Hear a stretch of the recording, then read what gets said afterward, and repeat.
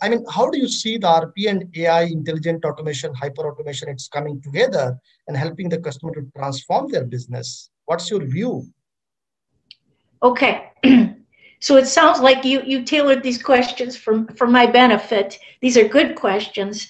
Let me say this. A lot of times companies buy RPA and they're sold by the salesperson. This is so easy, low touch, anybody can do the code, right? And so they get they get the software and they don't know what to do with it. I call that a false start. The other thing that happens is they're nervous. Okay, let's say there are shared services. They're nervous. So they don't really want it to be a success. So they'll take something very small that takes 5 minutes a day to do and they automate it. Well, there's no payback there, right?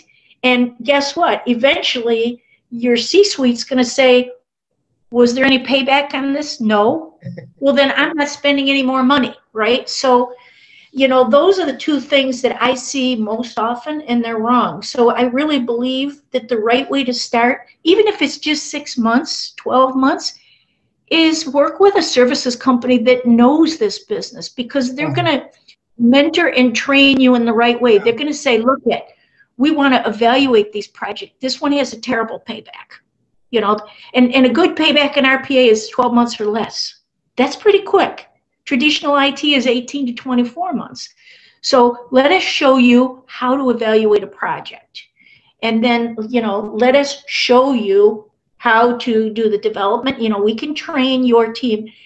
It's a similar approach to your traditional IT, your SDLC process, very similar you need to use in robotics. But when you let anybody can code, they don't understand that. And they're going to slap the code together. They're not going to do proper testing.